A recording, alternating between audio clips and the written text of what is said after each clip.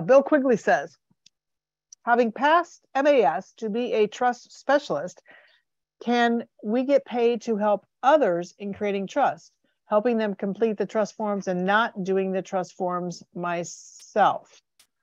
Okay, Bill, so good question, great question.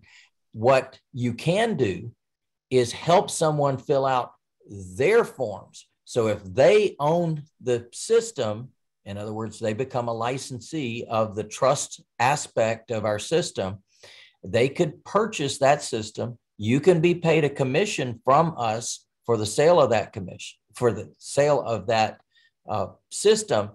Then you go about helping them fill out their paperwork, because it's their paperwork, not your paperwork. So you always want to be concerned about the unauthorized practice of law.